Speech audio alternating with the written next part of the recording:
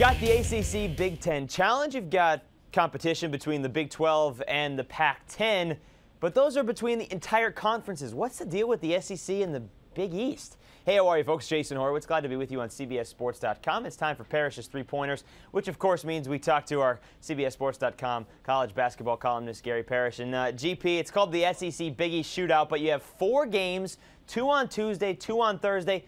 Why call it anything? Yeah, it's the worst of the conference matchups, things, because it offers no really great matchups.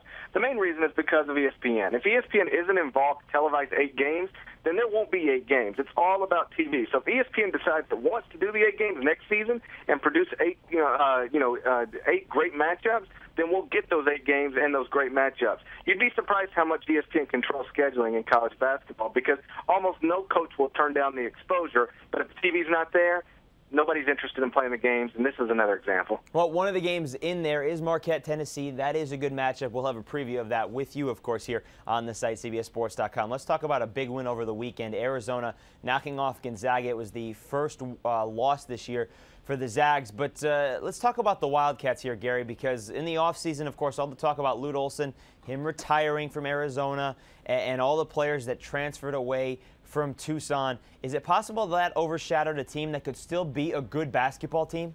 There's no question. It took a lot of focus away from the roster. And the roster always was going to have Chase Budinger and Jordan Hill. And how many teams have 2 NBA players on their roster? Not a whole bunch. So the talent is there, not to be great, but to be pretty good.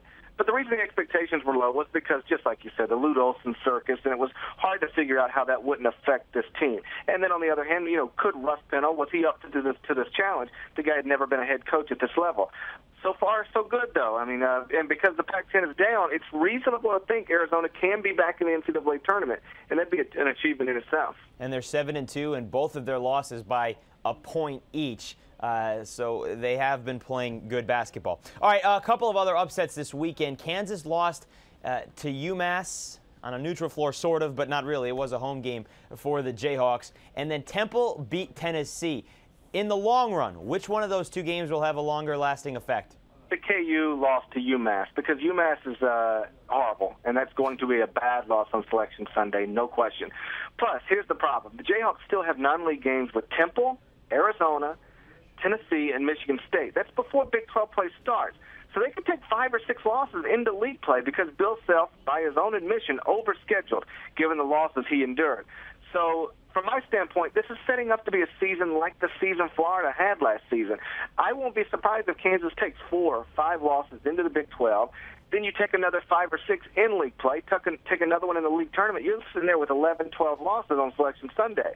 And if that's the case, you're on the bubble. And if you're on the bubble, you don't want to have bad losses on your resume, which brings us back to the UMass loss. That UMass loss is going to be bad. Now, a couple of key wins over some of those teams you mentioned would be nice, but they got to get them and they got to start playing better. One of the losses that Kansas has this season is to Syracuse, and that's another hot topic in college basketball right now, Gary. Eric Devendorf, suspended by the university, but still playing for Jim Boeheim. Is that a problem for you? It's a problem in as much that I don't understand it. My view is this. He was clearly in some kind of altercation with a woman. That's not disputable.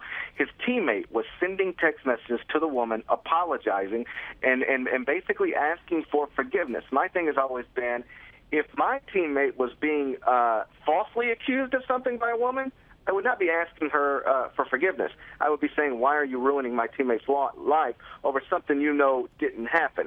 So that doesn't bode well for Devendorf, I don't think. And then beyond all that, he's been found guilty and suspended by the judicial board at Syracuse. Those are all facts. And to me, that suggests he should be sitting. Look, if the appeal is granted, good for him.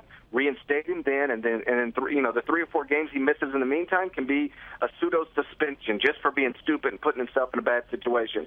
If the appeal isn't granted, then Syracuse is going to be without him in March anyway, and it might as well get used to playing without him now. So to me, that makes the most sense. And honestly, I'm a little surprised it hasn't gone that route. Well, they did play without him last year as he was injured. We'll see what happens in the next coming weeks when they decide on the appeal. Gary Parrish, thank you very much, sir. We'll talk to you throughout the week. All right, buddy. Take care. All right, folks. For more on college basketball, be sure to read everything that Gary's writing here on CBSSports.com. For GP, I'm Jason Horowitz. Take care, folks.